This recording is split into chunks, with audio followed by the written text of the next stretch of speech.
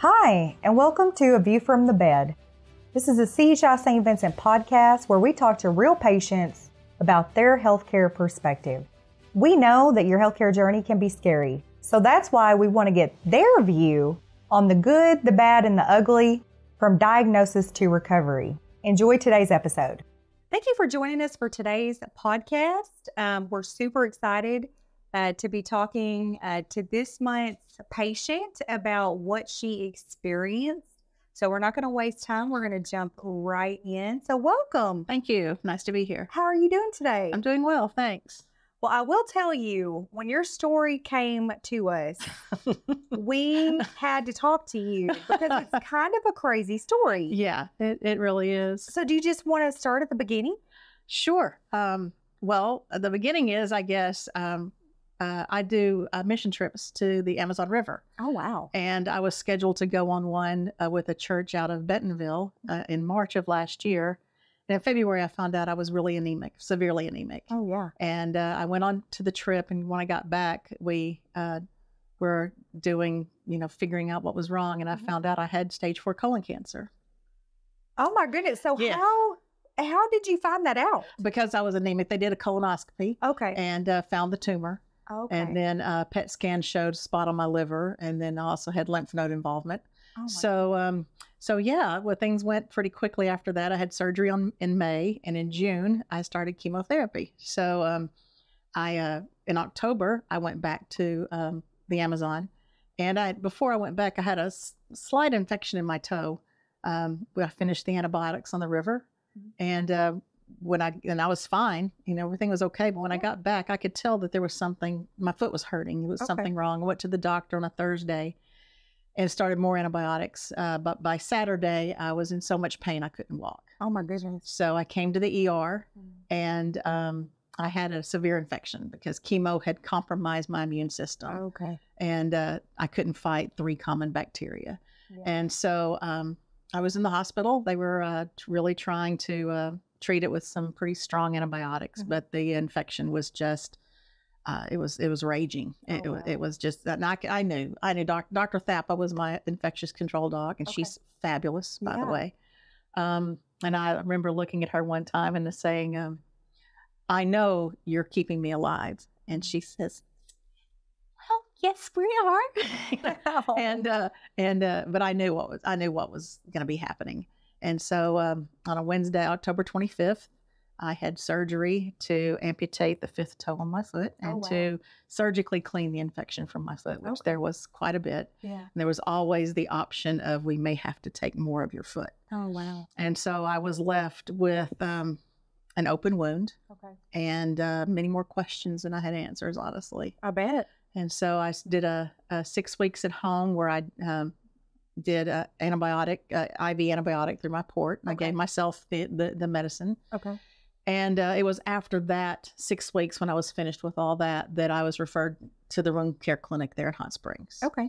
And that's when they got involved, is when the healing really took off. And also I'm diabetic. So there was that complicating factor. That complication, yes. So going to the wound care clinic was really where that was the game changer. So tell us a little bit, describe a little bit when you noticed there was something on your toe. Mm-hmm.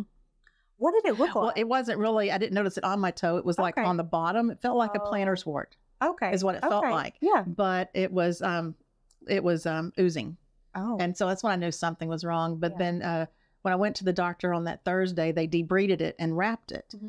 And on Saturday, I sent my friend as my PA, I sent her a text and said, hey, can I unwrap this while I'm just kind of sitting around? She said, yes. And then when I did, that's when I saw my toe was gray and it was really red around it. Yeah. And I knew it was infected. I mean, even worse. It was the antibiotics just weren't touching it. So that's whenever I came to the ER. That's probably a really good call because, you hear these stories of people that have had sores or wounds on their feet and they don't get it checked. And then like a dog chews it off or, or things like that because they know that it's infected and rotten and it saves their life. So I'm really glad you watched it and paid attention to that. Now, do they think that do they know how it started or why it started? No, not really. It was started before I went to Brazil because I finished up my antibiotics while I was on the river. Okay. But just maybe I don't know. Yeah. I don't really know how it started. It just, as I said, it felt like a planter's wart. It's what it looked like too. Okay. But when they debrided it, it really showed how infected it was. Well, and you mentioned something too that's really important is when you're a diabetic, you really have to pay attention to your legs and feet. Yes, absolutely. Because sometimes you don't always feel things. Right, especially if you have neuropathy, which I do, which also is worse with the chemotherapy. Chemo causes more neuropathy. So I always check it. And that's whenever I could tell that this is something that needs to be attended to. Yeah. You mentioned when you started going to the wound care clinic in Hot Springs, and that really was a game changer. Absolutely. So what were some of the things that they did that made a difference? Well, they have all sorts of the knowledge that they have in terms of healing and wound care.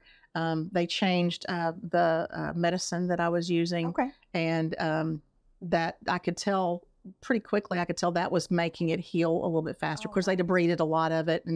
And then whenever we changed to the collagen treatment with the ergotal silver on top, that's when it really took off. The healing was just, and I was amazed. And honestly, they were having to make sure my blood sugar stayed as well as down as it could, even with everything else. That was important. Whenever you're diabetic, whenever you're having to heal a wound, you have to keep your blood sugar under some sort of control. And and they were just very encouraging of that. But just their knowledge of all the different medicines and different combinations that they can do to promote healing in a foot or whatever. That was the game changer. That's amazing. Yes. How often did you go? I went every week for a couple of months, I guess. Okay. And then whenever I was able to go every other week, I thought, yeah. And then it was come back in a month. Okay. And then last time I saw them, it's like, we'll see you in 4 months. I'm basically released from that. Oh, wonderful. They just want to keep me as a patient since I am diabetic. Yeah. In case I needed it. Sure. I'm already there. So that 4-month follow-up really isn't for my foot. It's just to kind of keep me in the system. Yeah. So, but they're like, yeah, you can do all activities as tolerated. You can take a bath. Yes. Yeah. Can take a bath. I hadn't been able to take a bath for 6 months. I mean, I showered. Oh, I wasn't going around naked. But not a submerged. But not, yeah. So, it was, they're just very encouraging. And every one of them, I saw, Dr. Hollenbeck, and I saw Hillary, the ARNP, and all the nurses that I saw, every one of them had a level of professionalism that was just unparalleled. Oh, it's wonderful. And not just in their knowledge, but in also their interaction with me. Yeah. Answered all questions. And it was just really, really a great experience going there. That's wonderful. So how long have you been a diabetic? Since 2013 is when I found out. Okay. Are you a type 2? Okay. And it's well under control? Well, it was until I had to start chemo. Chemo and steroids make your blood sugar go up. So it was really under control before then. But then, so you had the chemo and stuff. I had to be off of that for 4 months because that definitely would have interfered with the healing of the wound. Sure. And so it was one of those, Dr. Balt said, we start chemo too early, we risk losing your foot. We start it too late, we risk losing your life. He said, you're really complicated. Yeah. But the good news is the cancer is it's pretty much gone. Good. So we were able to, my tumor markers were staying low. So we were able to stay off of chemo for those 4 months. Oh, nice. That my foot was healing. And now my foot is healed and just doing great. That's wonderful. Yeah. Okay, so you mentioned it was the 5th toe on your foot. Yes. So when you started walking and things again, did you notice? I can a little bit. I mean, I didn't have any balance issues or anything like that. I have now an orthotic insert that has, I call it my bumper toe. Okay. It's got this little piece of foam where my toe should be just to keep the other 4 from trying to compensate, which would make things worse in the foot. Yeah. But in terms of walking, I was able to walk for course, I used a walker at first, and then I went to a cane. Okay. And then I was able to walk by myself. I didn't really have any trouble balance or anything like that. I didn't have any physical therapy. Well, I had a physical therapist came during my home health, but he was like, "You don't need me." Yeah. He was like just keeping some strength going in my leg, but I was walking just fine. Oh, that's wonderful. Because, sometimes you hear when people have to have a toe amputated. Especially if it's the great toe. That's the one. It's like, they're like, oh, that's kind of your balance keeper. Yeah. And, but you don't realize how much you use your toes. No, I know. And what's also very weird is the phantom sensations. Oh, and I noticed not just the phantom pain, which that, sometimes it's like my little toe feels like I just hit it on a piece of furniture, and I'm looking at my foot going, "You're not there. Why am I hurting?" Yeah. But the phantom sensations, like I noticed, I'm on the board of directors at Turpentine Creek up in Eureka Springs, and I was up there and helping do some hanging some signs or something on the habitats. And when I was on uneven ground, it's like I could sense that little toe trying to reach and kind of grab for balance, and it wasn't there, but I could feel it trying to do that. It was the weirdest thing. But that's when I realized that, that's probably one place where balance, I'm going to have to get used to that, is on uneven ground and stuff like that. So, so that's what I think this orthotic is going to help with as well. Well, that's so cool that they have an orthotic, because you don't realize how and this is true of your hands too, for those that don't know that, but if you lose a finger, your other fingers will curve to compensate. Yes. And that could then cause more damage in the foot than what just having a toe amputated. It could, so that just kind of keeps everything aligned. Isn't that crazy? Yeah. How the body does that? How God created our bodies to just compensate for itself. Yes. And again, you don't realize the gripping power that you don't think about. No, you forget we're primates until something like that happens. I know. Even when you wear different shoes, it's like if you wear sandals or flip flops, or, things like that, you don't realize how much your toes make a difference. Exactly.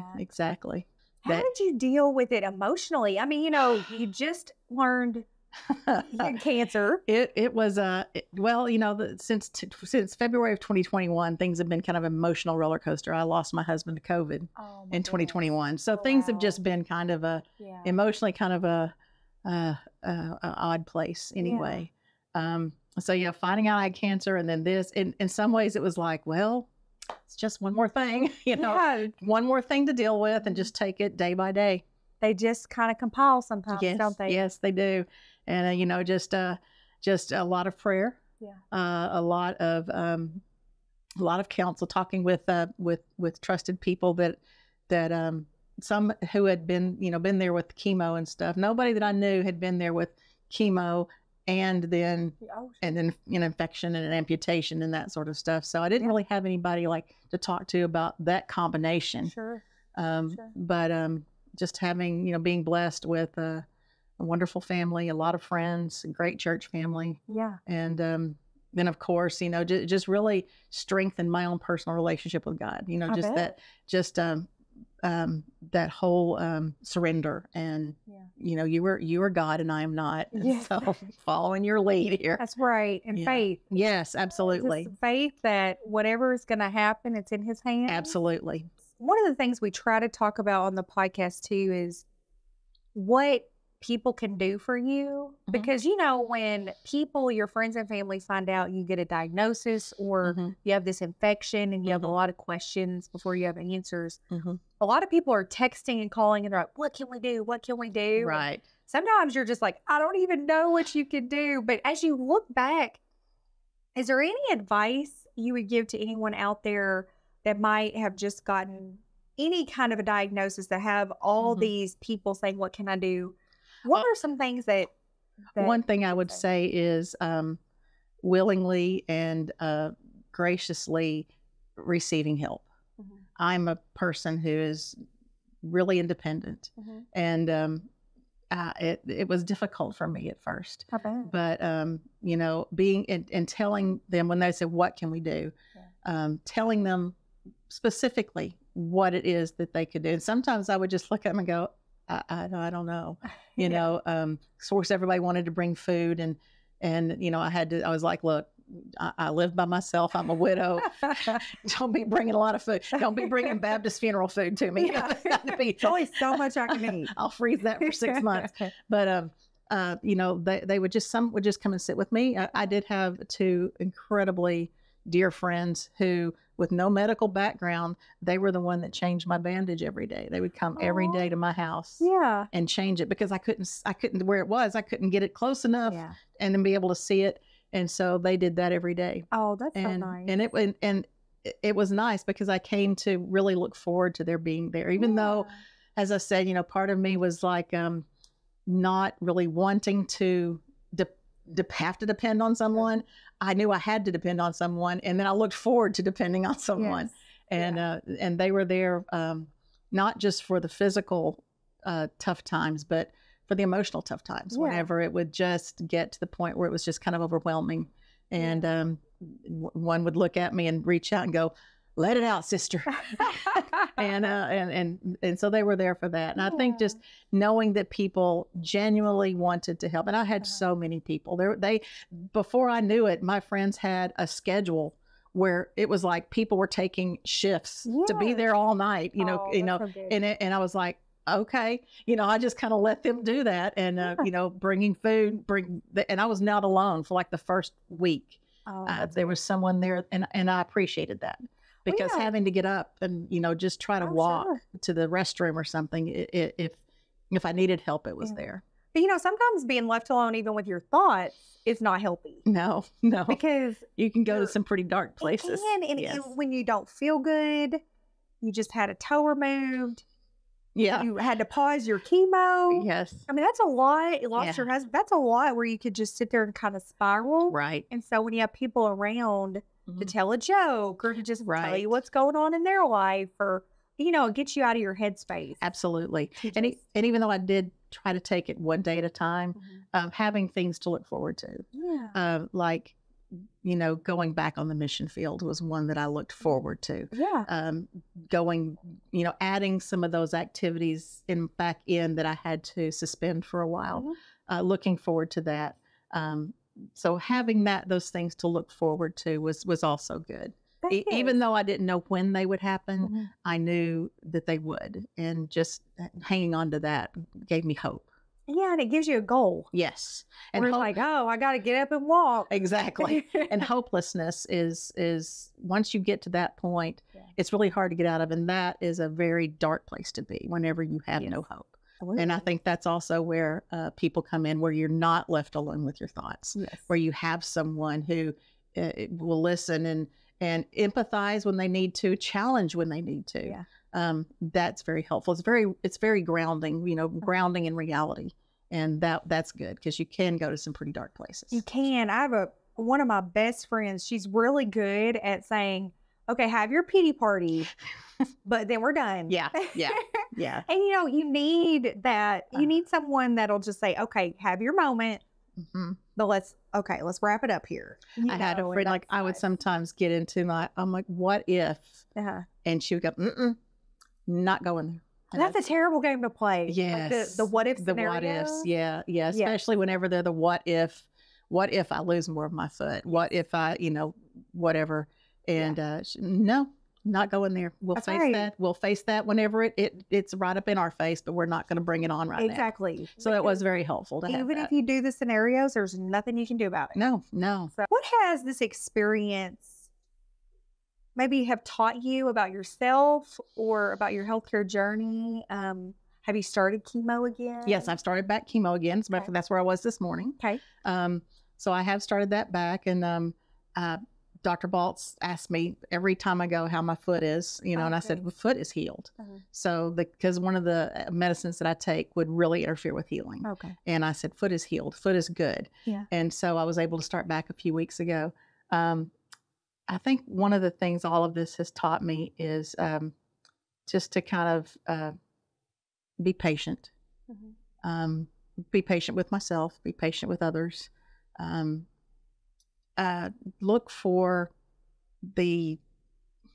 look for things in everyday life that you would overlook.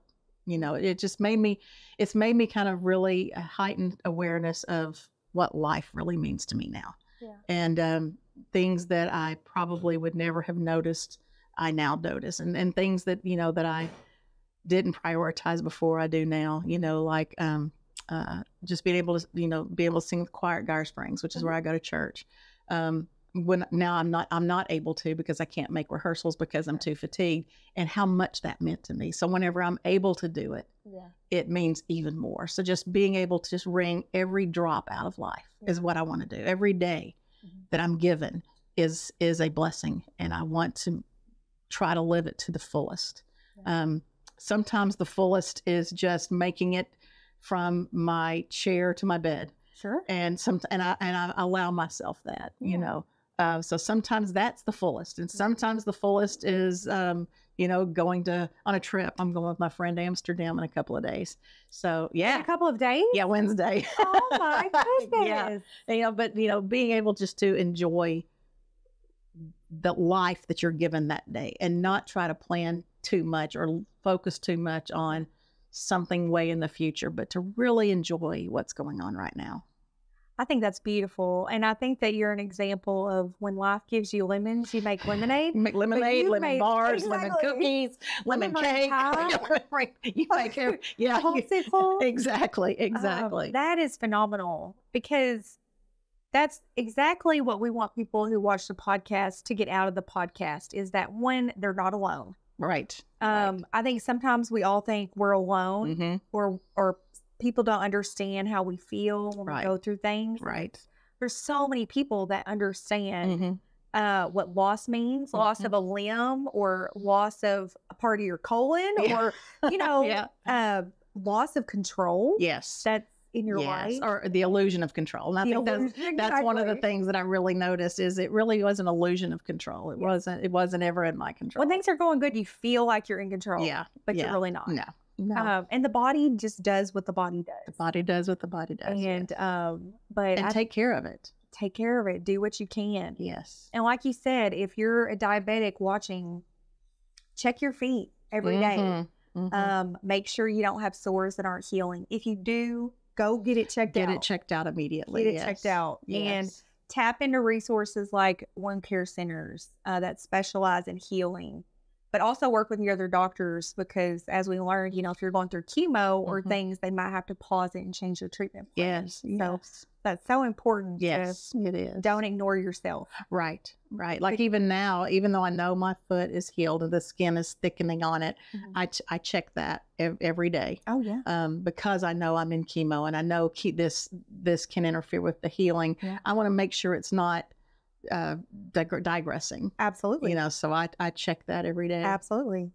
But like we said too, even if you're not a diabetic, but maybe you have sciatica, or you've had spinal surgeries where you might not feel your toes completely. Like myself, I can't feel 3 toes. Check them anyway, because there might be something there. So even if you've been walking a long time, if you go on a trip, just stop at the end of the day, check your feet, check your toes, check your toenails, because that's really, really important. You know, when we talk to our cardiologists, they always say the further your limb is from your heart, the less blood flow it gets. Right. So it's easier to get infections and things in your toes and your fingers, because they're not as close to your heart where the blood's pumping. So always, always, always check your toes, your feet, your fingers, if you don't feel them like you used to. We have a lovely story. Thank you. You're a lovely human. Oh, thank you. We hope you have a blast in Amsterdam. Planning on it, yes. And, you know... and going back to the Amazon in July. In July? July, yes. So you're going to Amsterdam. July, you're going back to the Amazon. Yes. You're just phenomenal. Well, no, my God is. You know, God is phenomenal. My God is phenomenal. Yeah. But God is working through you to touch other people's lives. And we hope that in the podcast today that she's done exactly that. Hopefully she's giving you hope if you need hope, giving you a little bit of knowledge if you need some knowledge. And until next time, we will see you later. Thanks for joining us for today's episode of A View from the Bed, A Patient's Perspective. We hope that you found it helpful. We hope that it helped you make your healthcare decisions. We hope that it made you feel a little more comfortable with your own journey. And we hope that you'll join us next time.